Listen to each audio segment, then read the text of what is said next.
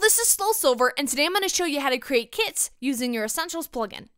First place we're going to start is in our plugins folder for our server, and we're going to go into the main Essentials folder for your essentials.jar, and I have it underlined here in red.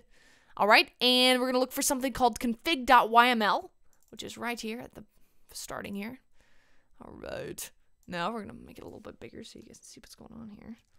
Okay, and if you've already played with this plugin, you've probably already visited this config file. But for those of you that haven't, if you are not in the correct, there's a lot of Essentials folders. If you're not seeing this, then you're not in the right config file. So just a heads up. Okay, underneath Essentials Global, we're gonna go down until we can see our kits here, the selection for kits. All right, now I've already created these kits.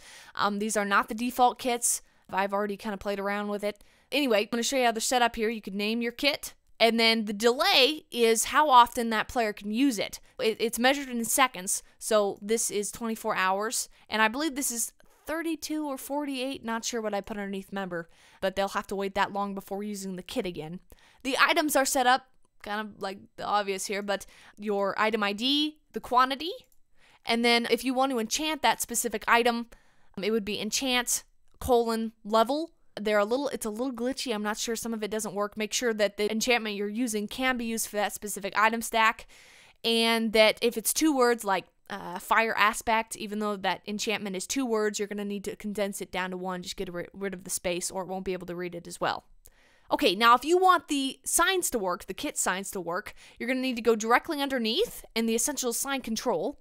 Underneath the enable signs, go ahead and get rid of the the pound sign before kits, which is there. I just put it back, but you'll need to get rid of it so that the config file can read it. Okay, so now we're done here. Let's go ahead and save it.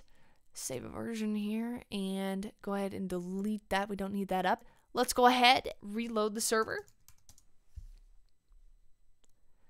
and bring up Minecraft again. Okay, now we're going to go ahead and create a new sign here so I can show you guys how it's set up.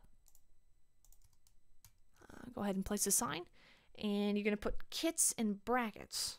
So kit, and then the name of the kit. I'm going to put in my member 1 here, and then it'll set it up. So now if I was to hit that, I would get whatever that kit I've defined for that kit.